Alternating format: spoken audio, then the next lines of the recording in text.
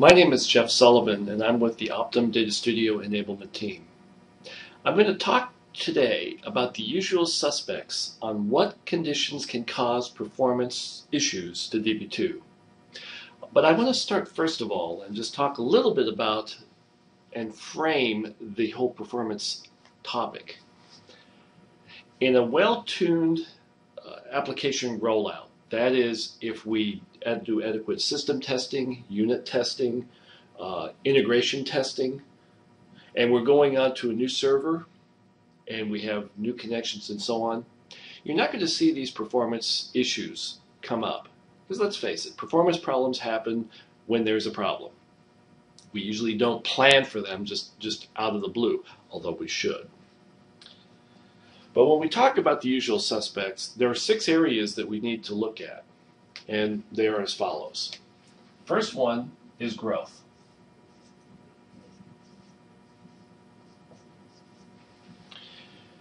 When we talk about growth, this is organic growth because, let's face it, data seems to grow forever on a new application. We don't seem to plan for, or rarely do we ever archive data, but we should. The way that this would look, if I was to graph it in terms of the server workload over time, is it would look like something like this.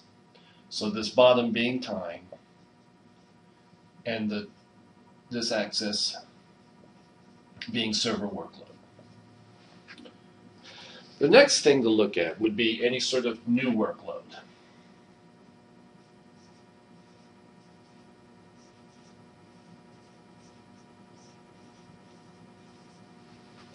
When we talk about new workload, what we're talking about here would be mainly if we added in either a new instance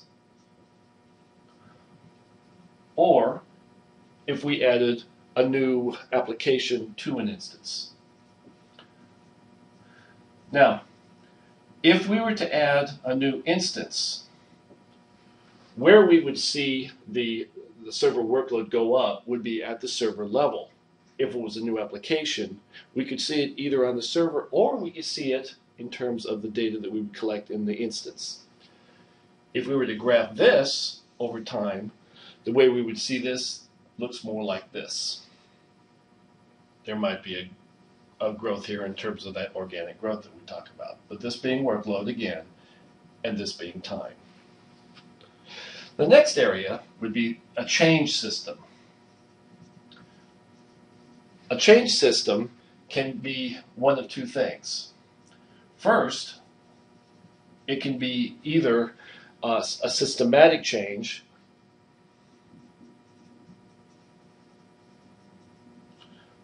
or it could be an application change. When I say systematic change, this would be a change to something within the settings for, let's say, DB2 or something in the operating system. We could be adding memory to it, or more likely taking memory away.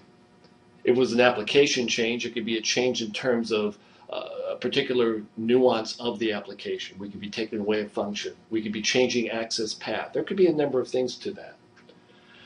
Both of these still look the same way in terms of that workload. You're not going to have performance problems, by the way, if the spike went down.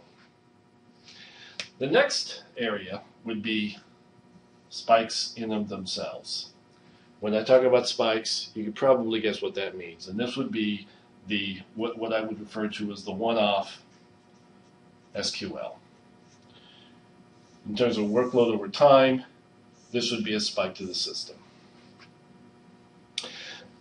The next is going to be what I would call the unplanned outage.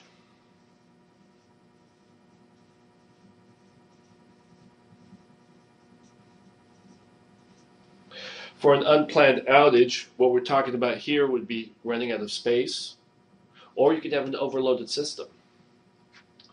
And finally, the last one is what I would call asleep at the wheel.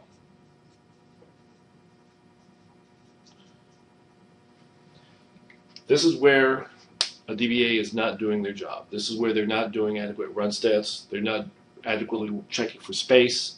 They're not checking the usual suspects, we're not doing good reorgs, and so on.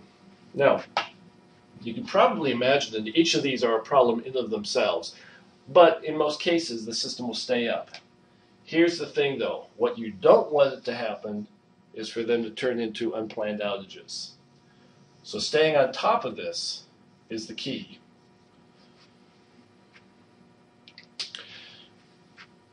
So if you're able to keep on top of this, and you're able to monitor this, we'll stay away from having these server level outages. But the trick is being able to know what you're looking at here.